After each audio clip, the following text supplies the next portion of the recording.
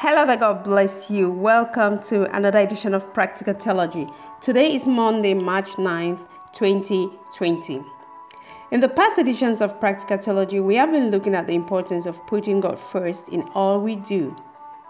We started looking at what to do when you are torn between doing His will, that is God's will, and doing His will, that is the will of man.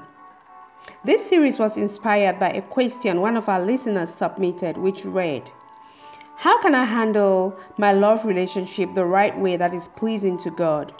I feel carried away and I need help to have a healthy relationship with God and with my man." Wow. I read a deep love for God in this question.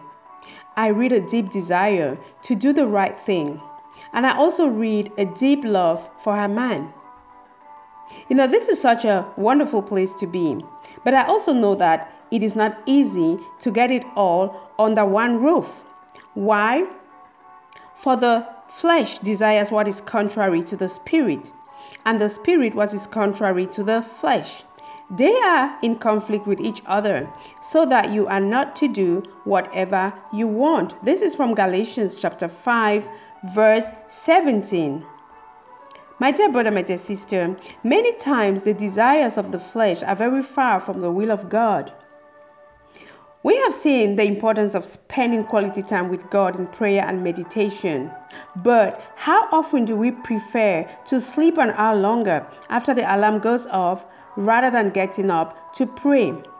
How often do we prefer to scroll up and down on social media even though we actually intended to read and meditate on the scriptures of the day?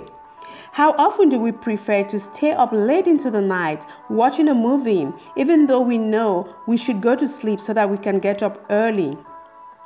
Then, coming to relationships, how often are we tempted to do what everyone else is doing, even though we know it is contrary to the will of God?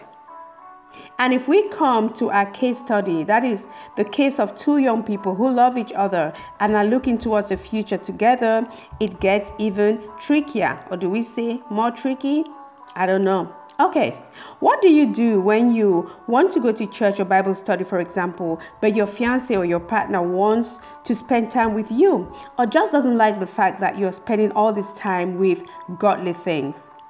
So what do you do when you want the two of you to pray together, maybe in the morning or at the end of the day, but your partner doesn't want to and prefers both of you to be doing something else? What do you do when your partner does not understand the calling of God upon your life and is doing everything to stop you from following God's plan? So in this case, you know that going to church or insisting on praying or going on with your calling all alone could mean the end of your relationship. You really love Him and can't imagine your life without Him. But at the same time, you love God and want to continue drawing closer to Him. Again, it feels like it's either Him, that is God, or Him, that is your man. So what do you do? My dear brother, my dear sister, the struggle is real. I have been there too several times. Struggled with pleasing God and pleasing my boyfriend. I struggled, fell, got up, fell again, and kept struggling. Then I finally got married, and the struggle is still real. My dear brother, my dear sister, the Lord says in Luke 9 verse 23 that whoever wants to be His disciple must deny themselves, take up their cross daily, and follow Him. Yes, sometimes it really feels like a cross, or should I say a couple of crosses all at the same time? But with time, I have come to realize that though it might be challenging, in fact it is quite challenging, it is possible to please Him, that is God, and please Him, that is man. It is possible to have a healthy relationship with God and still have a healthy relationship with your man. With your woman also, if we look at it the other way. We'll be digging into this in the upcoming editions, but for today, I just want to share my top 2 tips with you. They are prayer and prayer. So number 1, pray together. There is a saying that the family that prays together stays together. Have you ever heard it? And you can always replace family with couple. The more you pray together, the more you will be on the same page when it comes to understanding and doing the will of God for you, both on an individual level and as a couple. Number 2, pray for your partner. Yes, whether you pray together or not, it is very important that you pray for your partner. One of the best decisions I ever made was to take time out to pray for my husband using the book Power of a Praying Wife by Stormy O'Martin. Life transforming. And for the men, you can also get Power of a Praying Husband by the same author on Amazon. My dear brother, my dear sister, let us call it a wraps for today. When we return, God willing, on Wednesday, we will look at another area which is a big source of strife, pain, and struggle in relationships today. Stay tuned. Points to ponder. Can you relate to any of the above mentioned scenarios? Do you find yourself sometimes torn between pleasing the spirit and yielding to the desires of the flesh? What advice would you give to a sister who is struggling with doing the right thing and pleasing her man?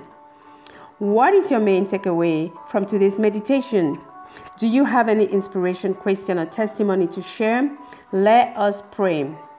Heavenly Father, we thank you for the gift of another wonderful day. This is a day that you've made that we may rejoice and be glad in it.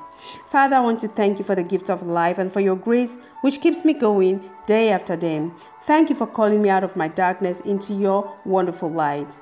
As I continue on my lengthened journey, this is the 11th day, you call me into a new walk with you. Grant me that grace to let go of the distractions and follow you. Search my heart, Lord, and show me all those areas in my life which are leading me away from your light. Help me, Father, to always put you first in my decision making. And should this lead to challenges and tensions with my loved ones, may you show me the way forward.